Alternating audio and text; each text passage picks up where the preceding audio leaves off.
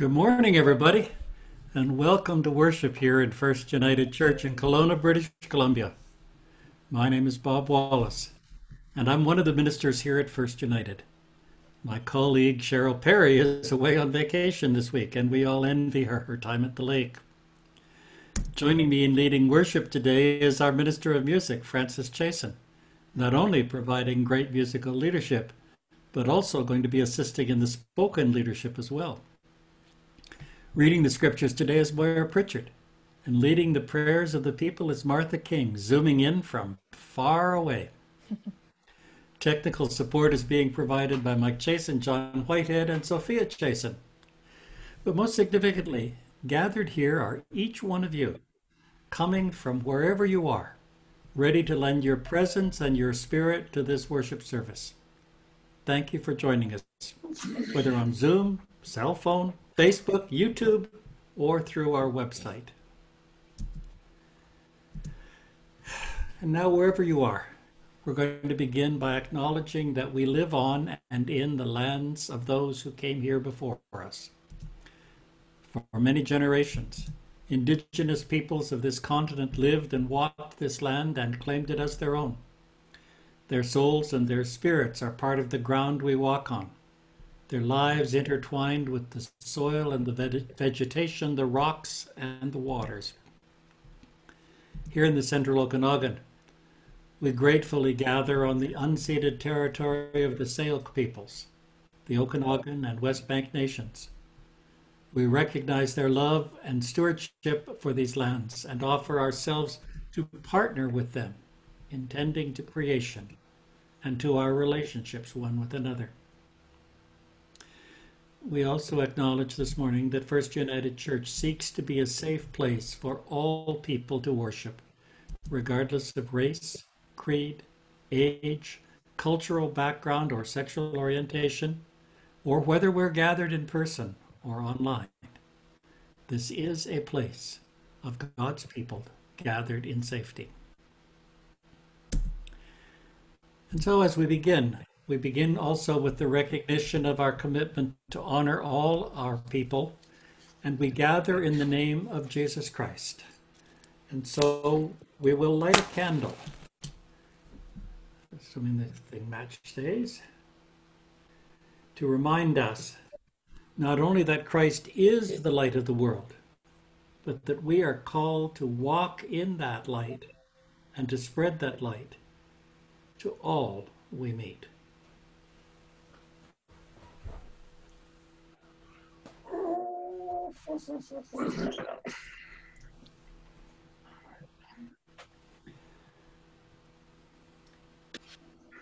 I'd invite you to join us.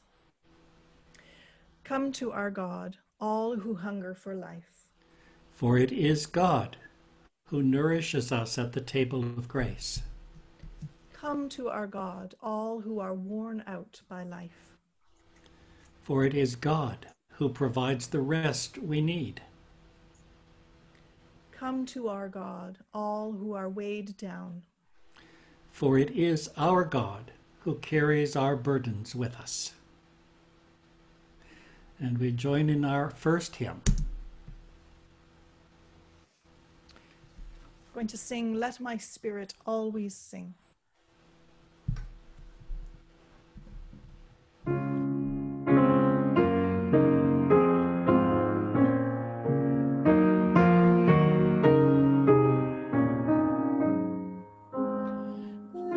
Let my spirit always sing, though my heart be wintering, though the season of despair give no sign that you are there. God, to whom my days belong, let there always be a song. Though my body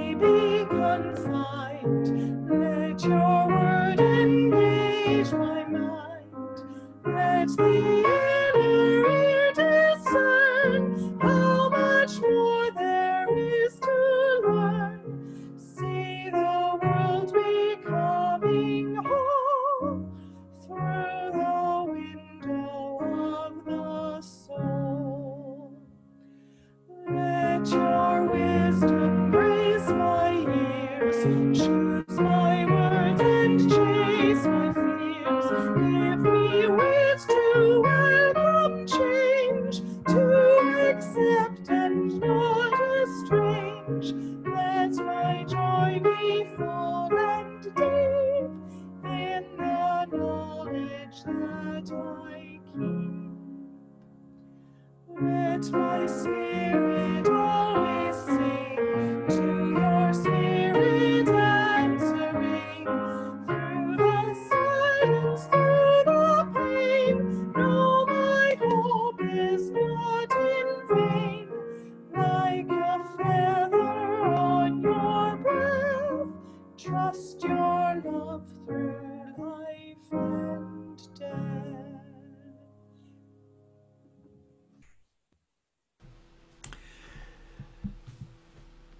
This morning we're going to use the words of the book of Romans in the translation from the Message by Eugene Peterson as a way of shaping our prayer of reconciliation. We all know that there are things we intend and there are ways that we live. And so I invite you to join us in these prayers. I know that all God's commands are spiritual. But I'm not. I decide one way. But then I act another, doing things I absolutely despise. I decide to do good. But I don't really do it. I decide not to do bad. But then I do it anyway. I truly delight in God's commands. But the power of sin sabotages my best intentions. My decisions to do good don't result in actions. Sin is there to trip me up.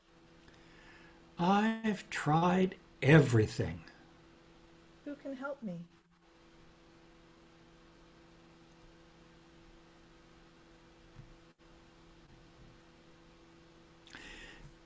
It sort of sounds simple. We even think it's too simple. But which would you rather carry, hate or love, anger or forgiveness, pain or peace? God invites us to receive the gifts which make it possible to have lives of faithful obedience. So this is good news. God forgives us and takes our burdens from us. We can let go of them and welcome hope, joy, grace into our lives. Thanks be to God, we are forgiven. Amen. This is the point at which Cheryl normally says, "Good morning, everybody. I'm so glad to see you, and I have missed seeing you," so I'll say it for her. She's away, and we're going to miss her for this Sunday and the next couple of Sundays. But we're going to carry on with the Word for All Ages, and we're going to continue to try to tell the stories that come to us from our faith of these amazing, strange, wonderful, humorous, sad, disturbing people that are part of our heritage in the faith. There are going to be two videos here. The first, we get to hear the song again, which introduces this whole season of family ties. And then we're going to hear the story of Eliezer. Eliezer was one of Abraham's servants, and he was sent off on a quest. And so we'll hear his story, and then after that, we're going to hear more about that story. John, thank you. Abraham and Sarah were as old as could be, much too old to start a family. And God told Sarah she would have a son, and the promises of the family was begun. Family ties make us happy and sad, 'cause the things that happen can be good and bad. But whatever we do, we are not to see, for we are a part of God's family.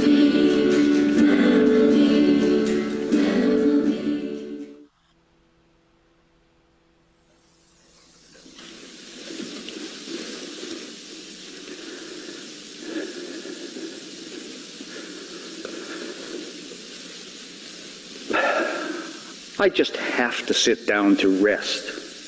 I'm not so young anymore. I am Eliezer. I'm Abraham's chief servant. He has always been very kind to me.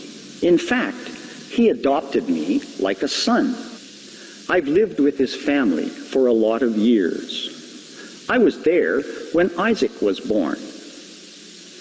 Abraham and Sarah were very happy. They had always wanted to have a child of their own. God promised Abraham and Sarah that they would have many children and grandchildren and even great-grandchildren, as many as the stars in the sky.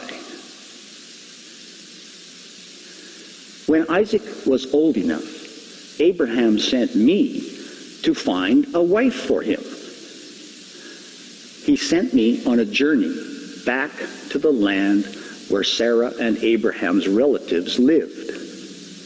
So I set off with my 10 camels and many gifts to do the best job I could. When I reached the city of Nahor, I stopped by the well where the women came to get water. I prayed for God's help to choose a wife for Isaac. Some women came along to get water from the well. One of the women offered me a drink. I was very hot and thanked her for her kindness. She then offered to bring some water for my camels to drink too.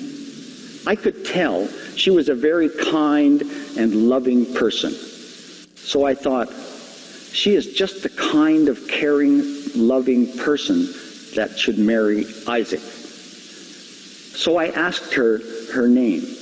She told me her name was Rebecca. Then I asked if I might visit her family and stay with them for a few days.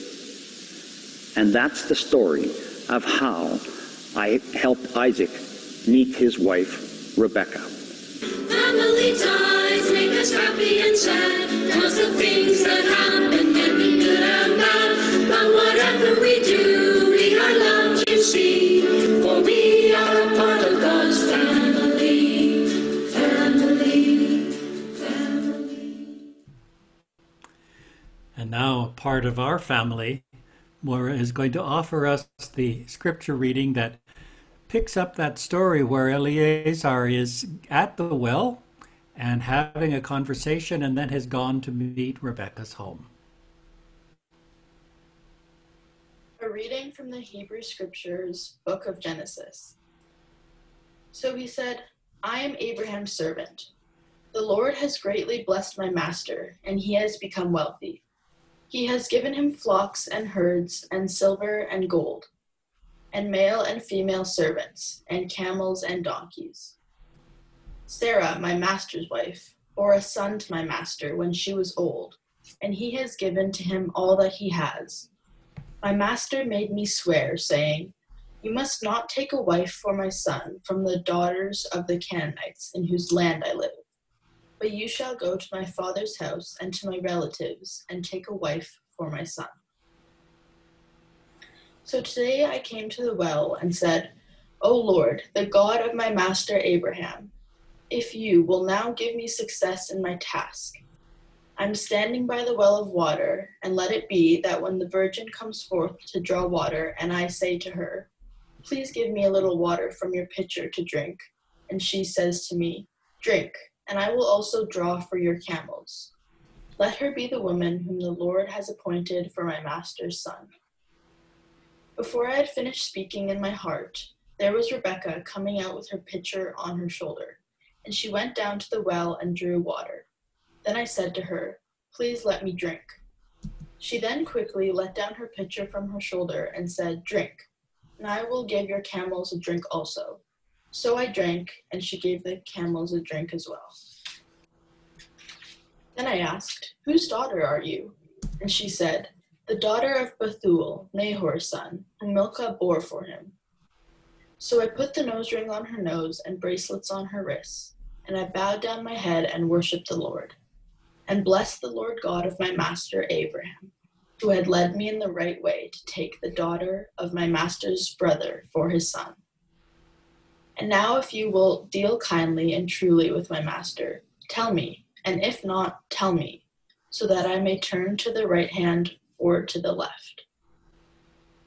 Then Laban and Bethuel answered and said, "This thing comes from the Lord. We cannot speak to you bad or good. Here is Rebekah before you. Take her and go, and let her be the wife of your master's son, as the Lord has spoken." When Abraham's servant heard their words, he worshipped the Lord, bowing himself to the earth. Then the servant brought out jewels of silver and gold and clothing and gave them to Rebekah. He also gave precious things to her brother and to her mother. Then they ate and drank, he and the men who were with him, and stayed all night. The next morning they arose, and he said, "Send me away to my master." But her brother and her mother said, "Let the young woman remain with us a few days, at least 10. After that she may go." So he said to them, "Do not delay me, seeing the Lord has given me success. Let me go, that I may go to my master." They said, "We will call the girl and ask her." Then they called Rebekah and said to her, "Will you go with this man?" And she said, "I will go." So they sent away Rebekah, their sister, and her nurse, and Abraham's servant and his men. They blessed Rebekah and said to her, "May you, our sister, become the mother of thousands of 10,000s, and may your descendants possess the gate of those who hate them." Then Rebekah and her maids arose, and they rode on the camels and followed the men. So the servant took Rebekah and went his way. Now Isaac came from the Negev. Isaac went out in the evening to meditate in the field, and he lifted up his eyes and looked, and surely the camels were coming. And Rebekah lifted up her eyes, and when she saw Isaac, she dismounted from her camel, and said to the servant, "Who is this man walking in the field to meet us?" The servant said, "It is my master." Therefore she took a veil and covered herself. Then the servant told Isaac all the things he had done. So Isaac brought her into the tent of his mother Sarah, and he took Rebekah, and she became his wife, and he loved her. So Isaac was comforted after his mother's death. These are the words from our ancient text for the day.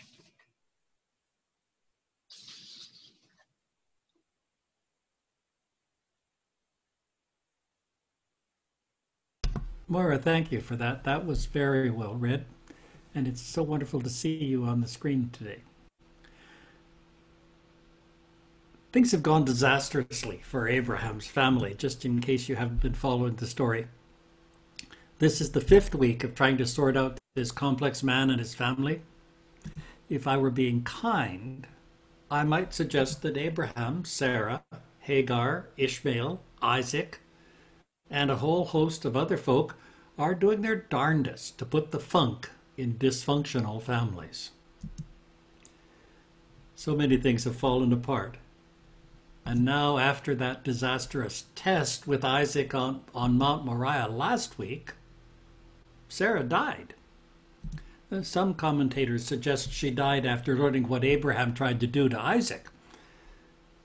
And Isaac has left home.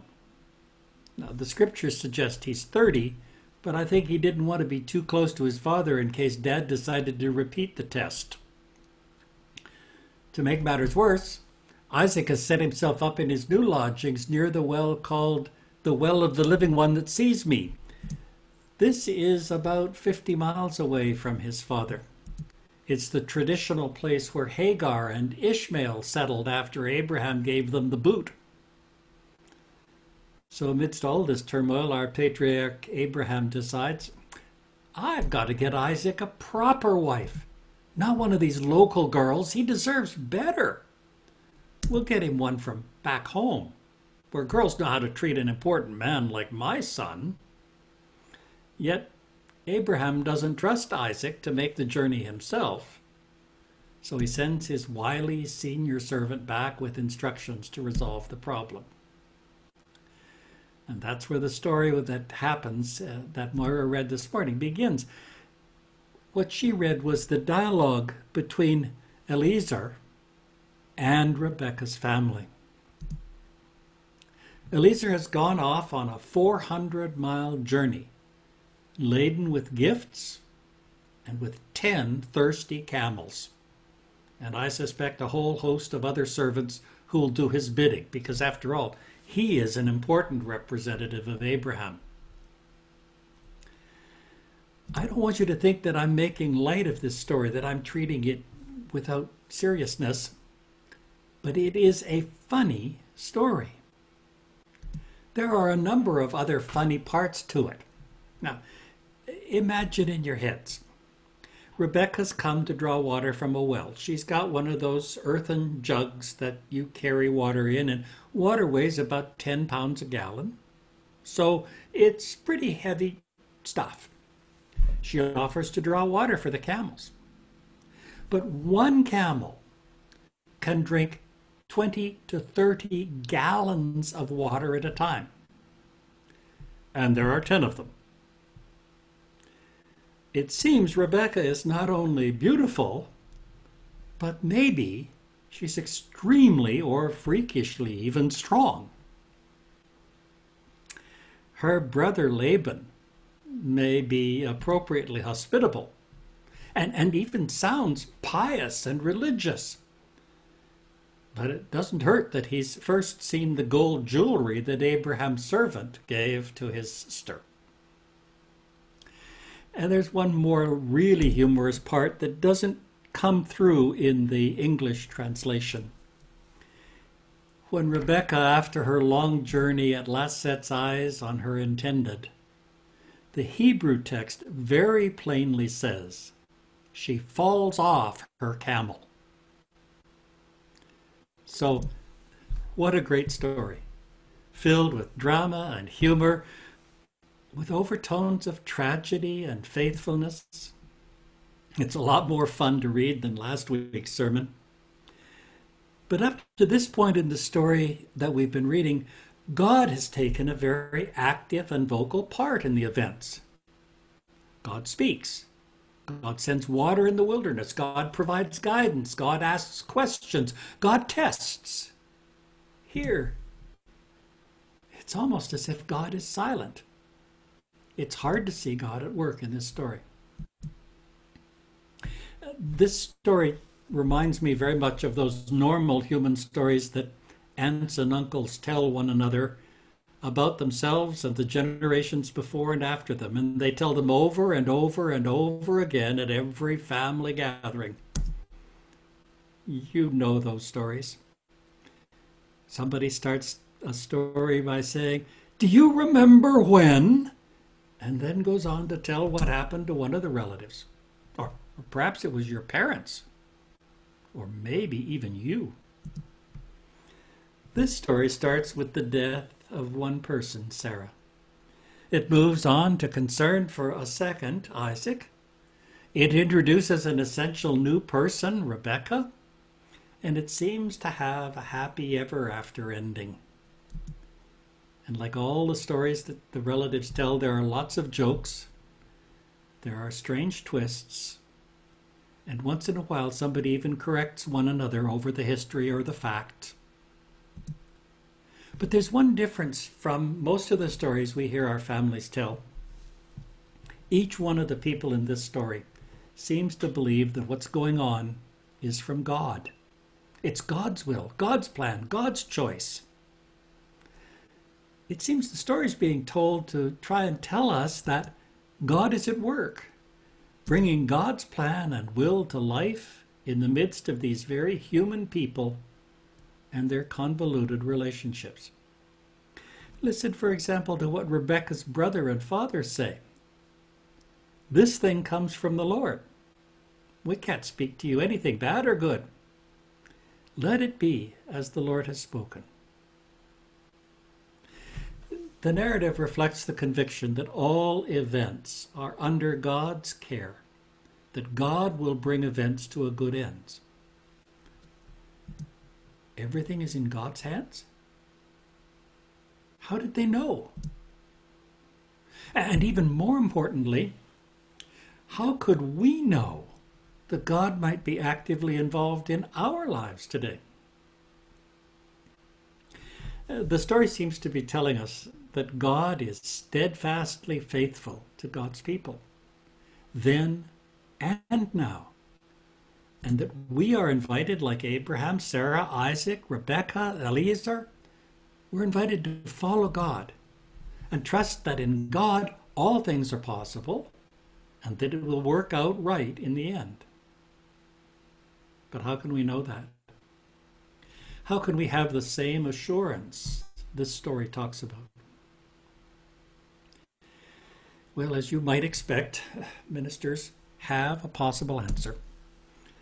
And when I say it, it's going to sound as odd and maybe as laughable as trying to haul water to 10 thirsty camels in a fairly small pottery jug. From the perspective of this story, we can see God's steadfast faithfulness and involvement only by looking in the rearview mirror. Eliezer must have been filled with worry at the task set for him. He even asks what he's to do if the woman he finds will not follow him back to marry Isaac. As things go on, he prays for guidance and comes to discover that his prayers and events fall into place nicely with his mission. Rebekah's family is willing to let her go. Rebekah herself is willing to go. And so everything works out. And looking back as they tell the story, all the signs of God's faithfulness in all these things can be seen. This is a remarkable story. It's just as complex now when we try to apply it for our own lives, though, as it was then. How do we know the leading of God in our lives? How can we be sure that it's God who's leading us and not our own desires or somebody else's conniving like a mother or a father? The story offers a hint. The story gets told over and over again. And as it is told time after time, everyone comes to see that God's leading in this situation is consistent with God's leading at other times. One story leads to another, and the connections are seen. So in this story, the ability to see God at work comes in the storytelling, in the laughter and the teasing and the challenging that occurs as the story is told over and over again. The community, the people who hear the story, these are the ones who discern, to see that God is steadfast and faithful, not just from this story, but from all the previous stories of God's faithfulness and from the things that are happening around them that day. One commentator writes, "The text provides an important opportunity to help persons think about faith, about what it is and how it comes. In a culture like ours, which grasps for visible signs of faith, which is driven towards scientism, and which falls for too many religious quackeries, this story stands as a foil against easy and mistaken faith.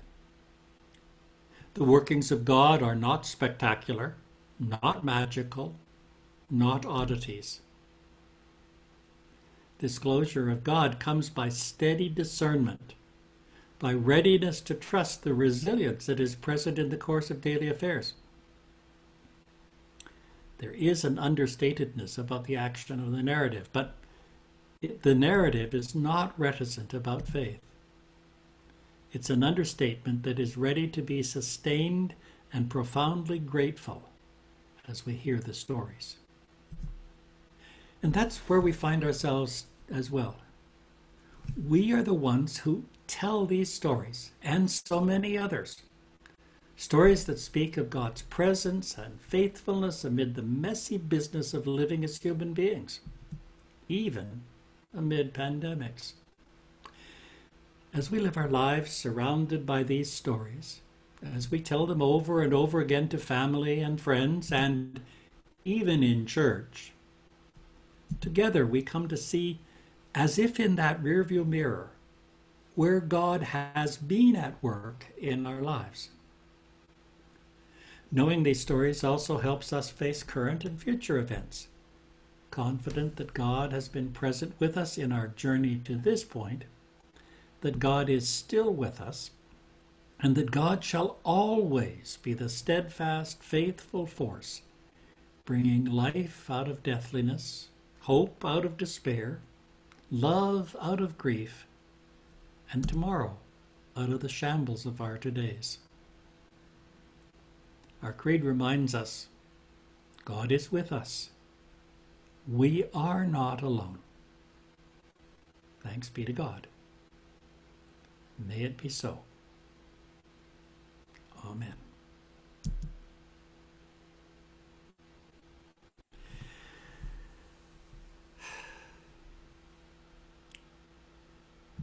The stories and the Spirit move through us so that we continually hear of God's steadfast love. Now, gathered here as God's beloved children, we can respond to what God has done. We make our gifts of tithes and offerings, our talents and abilities, our presence and our love, in the sure and certain hope that God will continue to move amongst us and create the ministry we all need. And Francis will lead us in a prelude as a way of remembering this.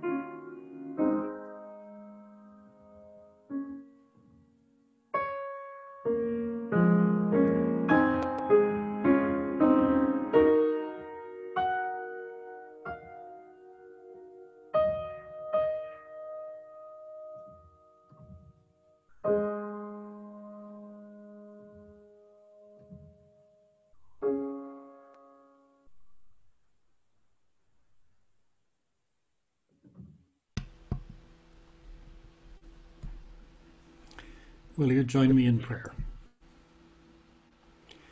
You invite us to offer our pain, our burdens, our troubles to you, and we do so easily. Yet when you challenge us to offer our abundance for others, we resist and grumble. Help us to become as welcoming, as caring, as generous as you, loving God, as we share our gifts with you and the world. Amen. And now we welcome Martha King, who comes to us from halfway across the continent, and she is going to lead us in the prayers of intercession. Creating, faithful, and present God, we are gathered today separate, but together in our hearts. We are grateful for the technology we've been so fortunate to have, that we can rejoice in community, see our loved ones, and worship together.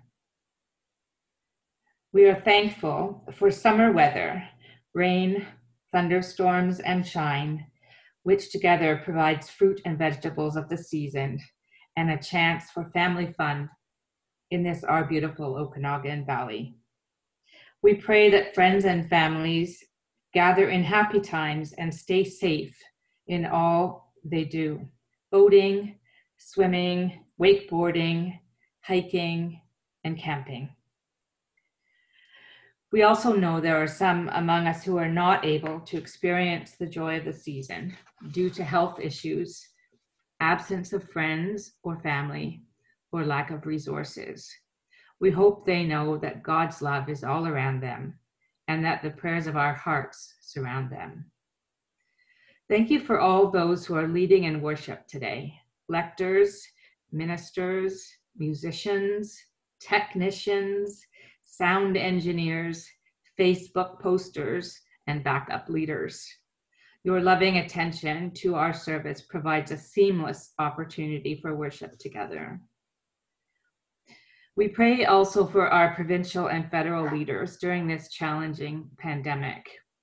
God, give them the wisdom to help make good decisions and the courage to carry them out. This week, we also pray for Cordova Bay United Church and their minister, William Cantillon. We think of those who are experiencing homelessness, marginalized, and the rejected. We pray for people in other parts of our country who are forced, due to COVID restrictions, to stay home, in many cases with their own abusers. God, keep them safe. We also remember our sister community in El Triunfo, El Salvador. And now, Tanya Pritchard will share with us our congregational prayer requests and concerns.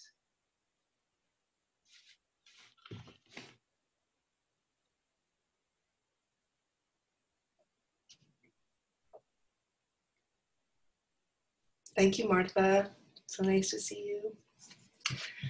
This morning, we would like to pray for the family of Bill Adamson, Miro Nagy, Polly Campbell, Janet Smith, beloved Susan Seal, Lauren Aston, Barbara Sparrow, and Pamela Broadhurst. And now we join in the words that Jesus taught his disciples to say. Creator in heaven, hallowed be your name. Your kingdom come, your will be done on earth as it is in heaven. Give us today our daily bread. Forgive us our sins as we forgive those who sin against us. Save us from the time of trial and deliver us from evil. For the kingdom, the power, and the glory are yours, now and forever. Amen.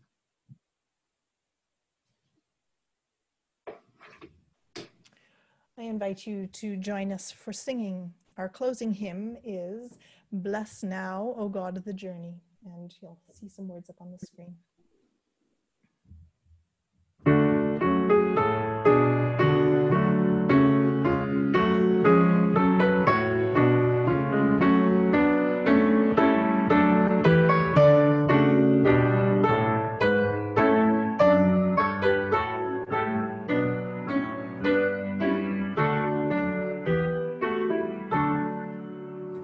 Bless now, O God, the journey that all your people make. The path through noise and silence, the way of perfect take. The trail is round in desert and winds the mountain round. It leads beside still waters, the road where faith is found. Bless sojourners and heroes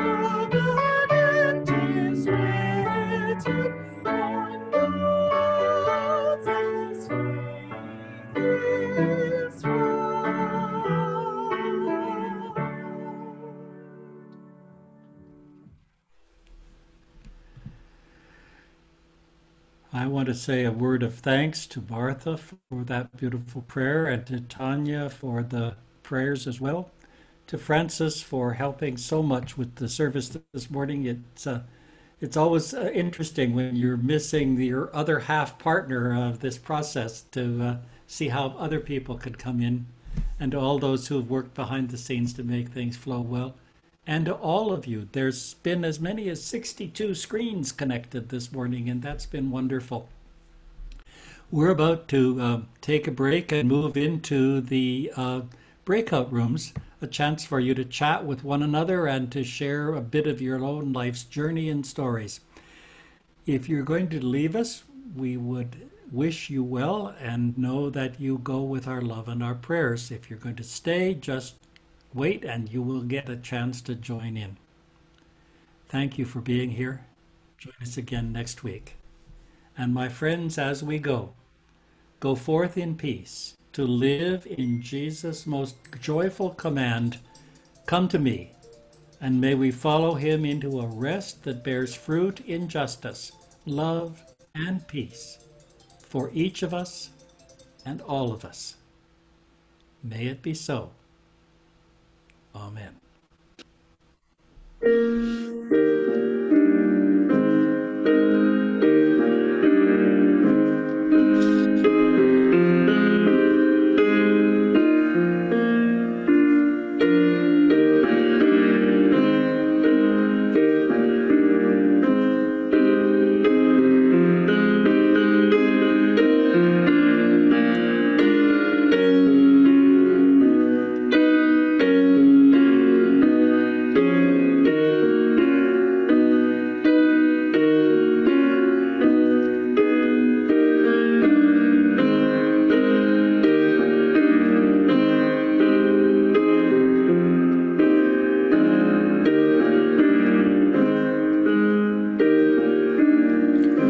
Go gently, go lightly, go safe in the Spirit.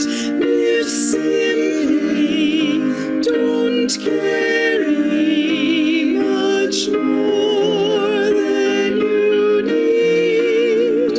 Go trusting God's goodness, go spreading God's kindness, stay centered on Jesus and where he will lead. Go singing, go bringing the gifts of the Spirit. Go hopefully searching for things that are true. In living, in loving, whatever befalls you, God keep you, God bless you in all that you do.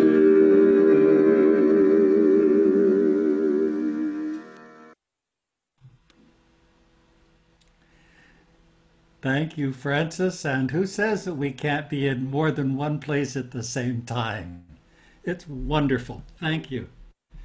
Now we're going to move into that time where we get a chance to move into breakout rooms. And as soon as I get the hosting back, I can do that to you, or for you, or with you.